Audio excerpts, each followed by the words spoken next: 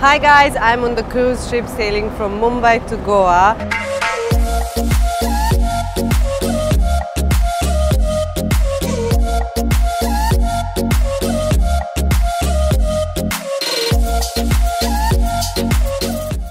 For the global unveiling of India's first fully connected SUV.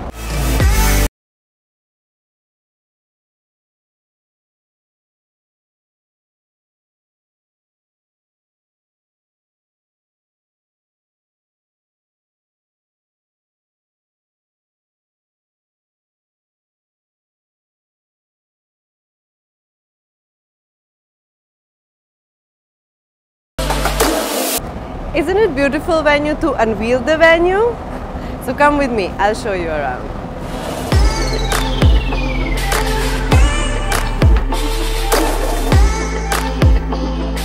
The venue design looks fabulous with its square-shaped headlights and tail lights, LED daytime running lights, and you can even see the fog lamps integrated into the front bumper. The cascading front grille is one major highlight. And of course, how can I forget these gorgeous looking diamond cut alloy wheels? So to tell you more about the Venue special features, I have with me the editor-in-chief of Exhibit magazine and TheWheelz, Mr. Ramesh Somani. So Natasha enjoyed the car from the outside? I love the car from outside and I really want to know more about the inside. Let me give you a small crash course. So Hyundai has just launched this and they've also launched BlueLink technology. Now BlueLink technology might feel like it's something which connects you to the outside world, but it's nothing like that. It's actually a very interesting piece of technology which connects the car to a server. And you know, with the press of a button, you have an SOS button here. Supposing for a girl, if they are stranded, there's a flat tire, the engine breaks down, you just press this, the help comes your way. Not only this, you can do. I heard also this is for like police. You can call. Yes, you can call the police. There's various functions you can attach to that. Not only this, you can know about your parked vehicle.